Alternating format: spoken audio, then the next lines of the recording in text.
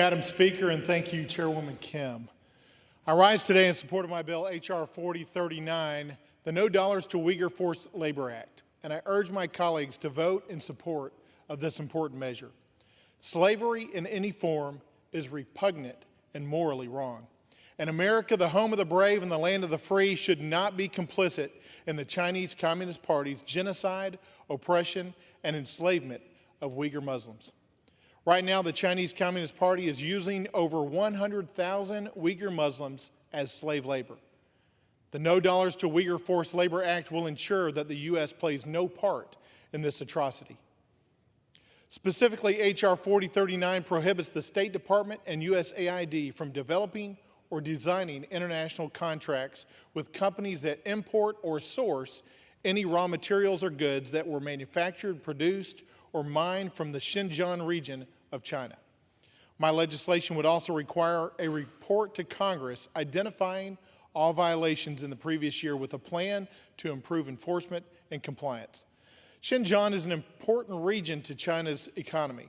It represents 1/6 of China's land mass and is home to most of their cotton, coal, and natural gas reserves.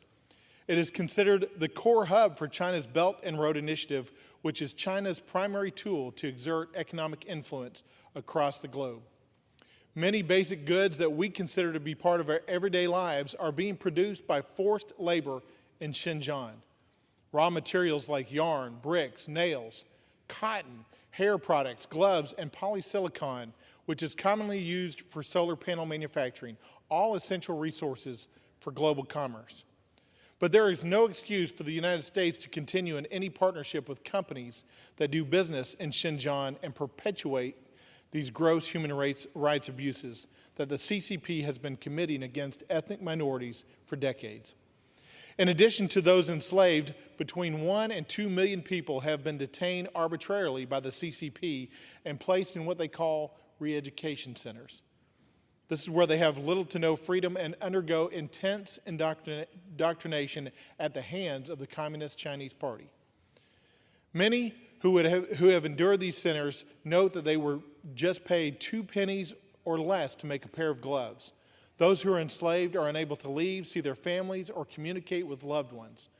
The CCP's tactics of threats, intimidation, confinement, and physical and emotional abuse is intended to oppress its people, force assimilation, and in the process, grow its economy and its influence worldwide. Victims have no hope of life elsewhere. They know they will be monitored by police through oppressive surveillance systems. Survivors recount that the CCP canceled passports and lure minorities to China, only then to detain them and use them for forced labor. The CCP reels in Uyghurs by offering free health services and then invades their lives and their privacy by taking their DNA, their fingerprints, and blood samples, which are then exported to malign actors otherwise. Unfortunately, this is just the beginning of their captivity and their oppression. If that is the society that the CCP is creating, then we in the United States must act aggressively and immediately to make perfectly clear that we will not condone such brutality and such a cruel regime. And what's more, the United States will not be a party to these atrocities. America must continue to act with strength on the foreign stage. We cannot allow totalitarian regimes to grow in strength and influence around the world.